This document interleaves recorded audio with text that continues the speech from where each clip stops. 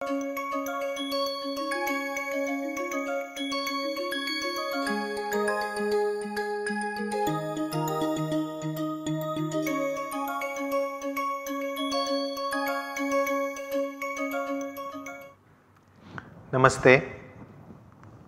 In the last session, we were discussing case number 2 of cash flow statement. Those of you who have missed it, I will request you to see the session. Also take the printout of the case which we were solving. We were halfway through, so we will continue from there. But just we will look at the case once again. So this is we are asked to prepare cash flow statement for Keshav Limited. Now profit or loss account for March 2020 was given. Okay. Then the balance sheet was given for last year and this year, or opening balances and closing balances. Okay, so this is liability as assets. And now based on this figure information, we were asked to prepare cash flow statement. Now as a process of preparing it, as a working note, what I had asked you to do was take every item of balance sheet, then P&L, mark the change and mark it as O, I or F. Once that marking is done, the rest of the work is very simple, actual preparation of cash flow. So we have done marking last time, just have a look once again. So we started with balance sheet liabilities, these were the markings. So profit and loss account was marked as O, debenture being a financing item F, creditors CACL, deferred tax liability O. Assets, equipment and long term investments were I, and sundry debtors CACL. Bank balance, this is a cash and cash equivalent item, so it should be marked as C. It will not be shown as a flow in the cash flow statement. Now P&L. P&L items like sales or revenue from services are not to be shown in cash flow. So I have written here as no adjustment, or you can say no item of cash flow. For items like profit on sale of investment, there will be 2 adjustments.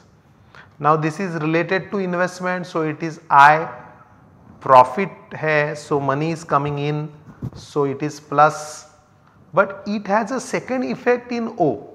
Keep in mind O, because it is already added in P&L, we want to remove it from P&L. It is not a regular day to day activity. So we will reduce it from O, that is why I have marked it as O, I and O, and plus and minus. Okay, this plus and minus etc. is not to be written in cash flow, but it will help us in making the cash flow. Getting it? Now all these are expense items in P&L. So day to day items like consumption, manufacturing, wages, general expenses are NA. But depreciation, it is a non-cash expense, so O plus, discount on issue of debentures OF plus, taxation OO, because it will come under operating items twice, plus and minus, interim dividend FO plus and minus. Okay. If you have still not understood it, please read it 2-3 times, it is very important. Once that is done, remaining job is simple. Now based on this, we went for preparation of cash flow statement. The first part is operating activities. There is a specific format. So please go through the format 2-3 times. We calculate net profit after tax, net profit before tax, and then do adjustments for certain items. Now to calculate NPAT, we started with retained earnings, add interim dividend, add taxes provided, we got NPBT, then depreciation and discount on debentures was added. Keep in mind, these are non-cash items, they do not bring in cash, but because we do not pay cash for it, we are adding it, that is an indirect method. Then profit on sale of investment is to be reduced. So we get fund from operations 34,600. To this we will make adjustment for working capital items or CA and CL items. Now sundry debtors had gone down. Reduction of sundry debtor means they have paid us money. So it is added. Creditors have also gone down. Now to creditors, for them to go down we pay them money. So reduction in creditors is in bracket. So it is outflow. Okay. So CA and CL is bit tricky, keep track of it. I will once again just remind what I had told you last time. For CL it is simple. Addition to CL, that is current liability, is also addition to cash. Reduction of CL is reduction of cash. I think you keep that in mind. Okay. For even more simple, you can remember that cash and CL ये दोनों का एक दूसरे से प्यार होता है. They will go together. Whereas cash and CA are competing, they would go opposite. Just CL याद रखो, उसका opposite movement is for current assets. Okay. Now after adjusting debtors and creditors, we get cash generated from operations but before tax. So I have marked it as BT, which is 29,300. Now the income tax paid is to be reduced, that is 1,000. Now from where you got 1,000? 1,000 was not given anywhere, but we had two figures. We will go to P&L. You can see here in P&L the taxes provided was 6,000. Actual payment हुआ कि नहीं we don't know, but that much of tax was charged in P&L. Of that we had to go to balance sheet now. If you see balance sheet, in the liability there is an item called deferred tax liability and it has increased from 7 to 12. That means there is an increase of 5,000. These are taxes provided but not paid. Do you remember what is deferred tax? As the name suggests, deferred means this is this time's item but to be paid later on. Any tax which is not to be paid in the current year, if it is to be paid in current year it is called current tax. If it is not to be paid in current year but can be paid after 2, 3, 4 years, it is called as a deferred tax. Now the deferred tax liability has gone up by 5,000. We have marked it as O. So out of the total taxes of 6,000 for the year, as you can see from P&L, 5,000 are deferred. That means they would be paid later on, they are not to be paid now. So 6 minus 5, remaining 1,000 is paid in the current year. Are you getting me? Here I have shown in bracket 6 minus 5, or you can say 6,000 minus 5,000. So it is 1,000. Getting it? So tax you have to keep in mind always, it will come two times. सबसे पहले net profit after tax में tax provided add होगा, because this is charged in the year and what is actually paid is to be deducted. That is why taxes are to be shown twice in the cash flow, because what is provided is not paid, it is to be added, and what is actually paid is to be deducted because it represents outflow. Okay, and government also wants to keep track on provisions and actual payments. That is also one reason why in the format specifically these items are to be shown twice. You cannot show net effect, you have to add 6 and reduce 1. Getting it? So this was the last item. This gives us net cash flow from operating activities, which is 28,300 positive. That means that much cash we have got from our normal business activities. Now this was bit complicated, remaining is very simple. Next is cash flow from investing activities. Now go to balance sheet. We had marked many items as I. So just take those items, I means investing, and put them here. So now we will go back to balance sheet. Balance sheet, if you remember, there was investment long term. It was marked as I minus 2000. minus means from 5,000 it has gone down to 3,000. So we have sold investment and we have received 2,000. But we cannot directly write this 2,000 in cash flow because there will be some profit or loss on sale of investment. Getting it? So this 2,000 plus in P&L there was one item called as profit on sale of investment 2,000. We had marked it as IO plus minus. See, in I it is plus.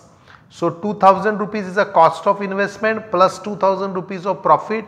Total sale value is 4,000. You were not given the sale value. We have to calculate this sale value. So sale of investment 2,000 plus 2,000, 4,000 is the inflow for the year. Getting it? Okay. Next is purchase of equipment. If you go to balance sheet, there was equipment 21,000 increasing to 55,600. So 34,600 of increase. We had marked it as I. This represents purchase. Getting it? But this may not be the actual amount of purchase. Increase हुआ है means कुछ तो purchase हुआ है, but it is reducing because of depreciation. So we have to consider both the effect of purchase and that is addition and reduction due to depreciation, and the net effect will be this 34,600. So let us calculate the purchase amount. Getting it? I have worked out 39,600. How it is worked out? Can you guess?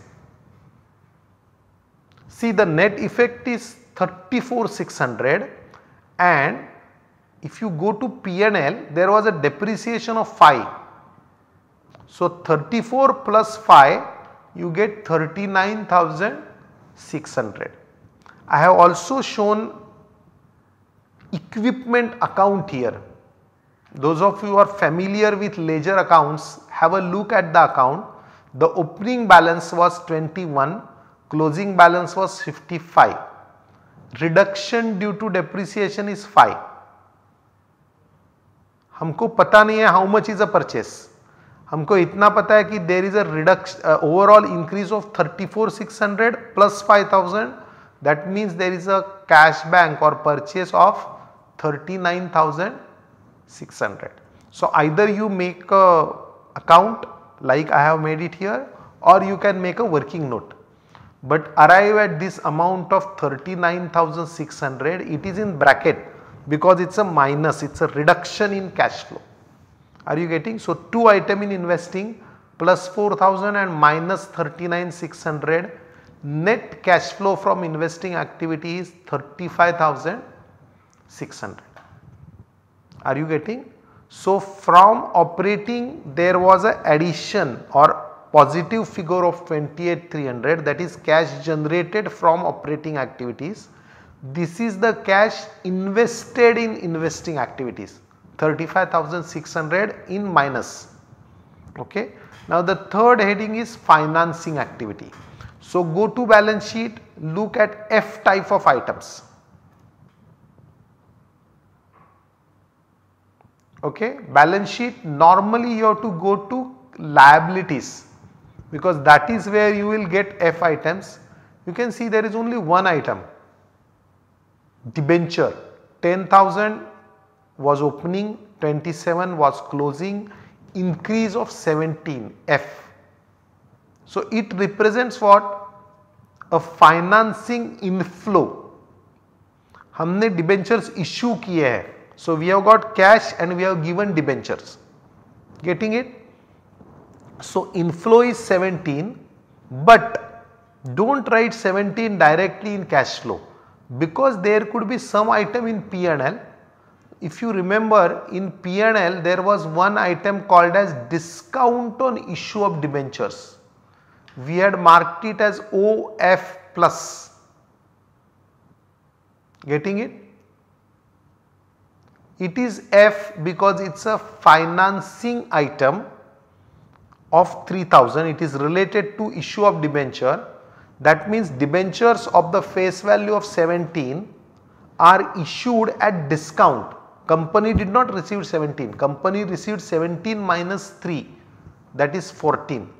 That is your inflow of from debentures.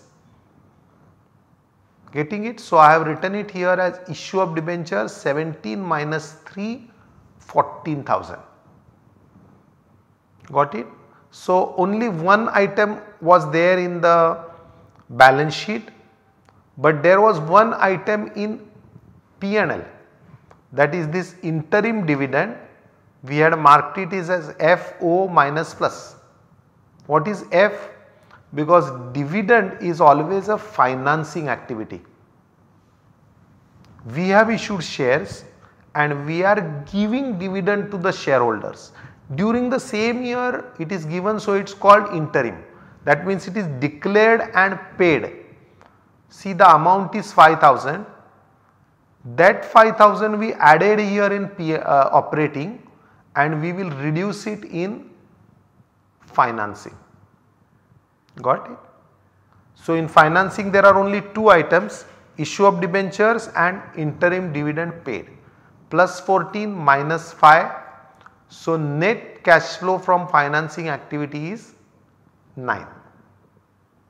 So, we have got all the three headings now, 28,300 plus minus 35,600 plus 9,000.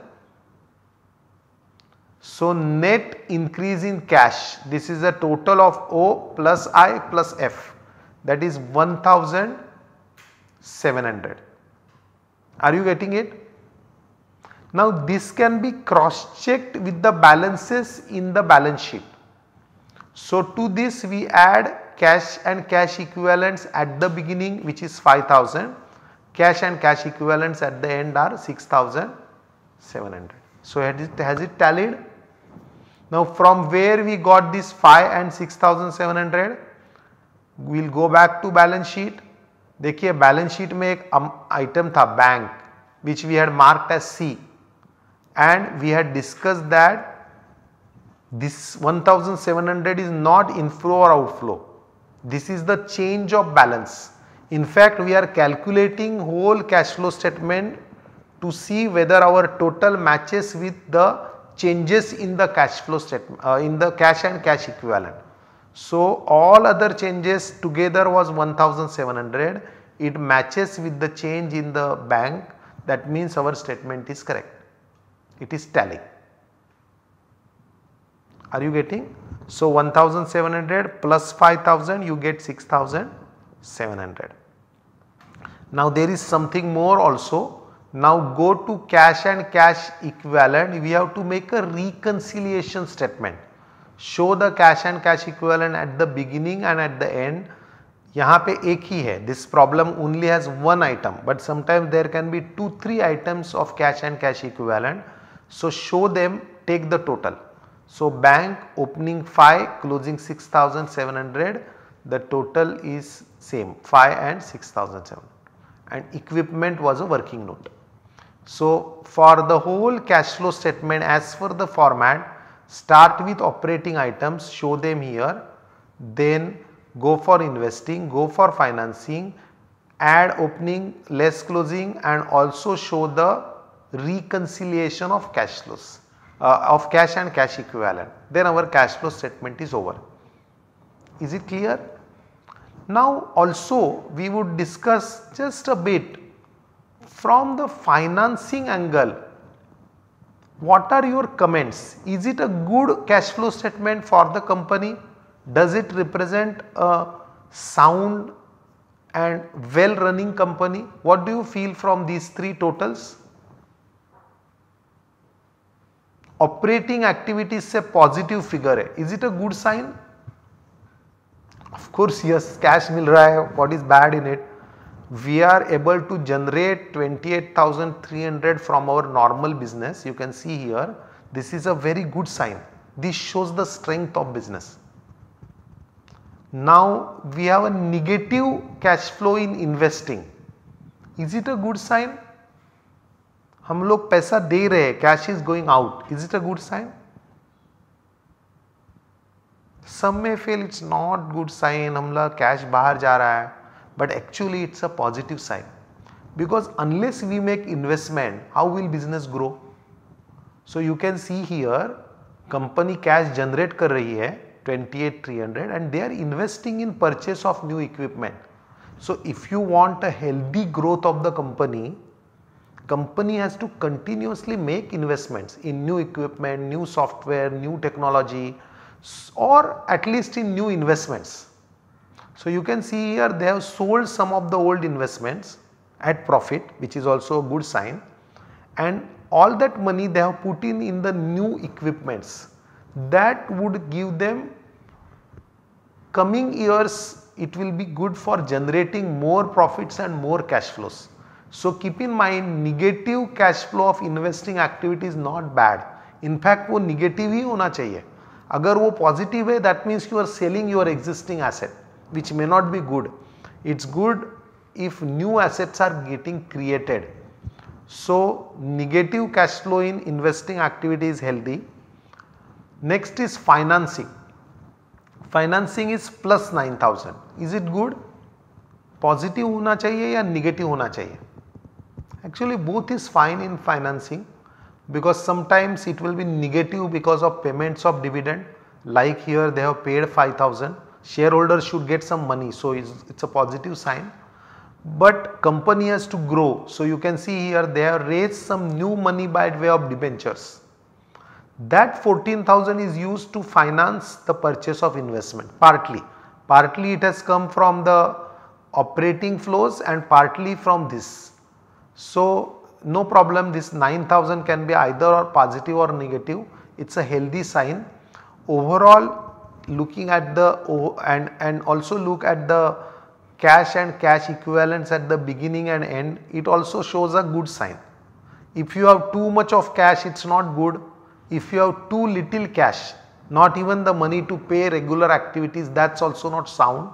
So you can see here company has slightly increased their balances, but not too much of cash, not too less of cash. So overall, from the cash flow statement, I am not looking at P&L and balance sheet. We will later on discuss the ratios and how to analyze the statements. But just by looking at the cash flow which we have made, overall comments if we make, we can say that it is a healthy sign. They have generated a positive cash flow from operations. They have invested during the year, so negative cash flow from investing and a small positive from financing. So company has a healthy cash policy, they are able to have a good cash flow from operations. So I hope you have overall understood cash flow statement. Now we have already discussed balance sheet first, then we discussed P&L. Today we have also discussed cash flow. I hope now the basic financial statements are clear to you. In coming sessions, we will discuss some conceptual and theoretical aspects like corporate governance, like ethical part of accounting, or like how was the accounting evolved, how are the entries recorded. And in last part of our course, in last 4-5 sessions, we will again go back to financial statements, wherein we will go for preparation of balance sheet, P&L and cash flow, and we will also try to analyze them by way of ratios. But to do all that, you need to do a lot of homework. Now that you have understood all the 3 statements, please read the statements of various companies, at least of your company, and also try to prepare simple P&Ls and balance sheets. Okay? And maybe after 1 or 2 weeks, we will go for preparation of some more statements. Okay, thank you so much. Namaste, Dhanyavad.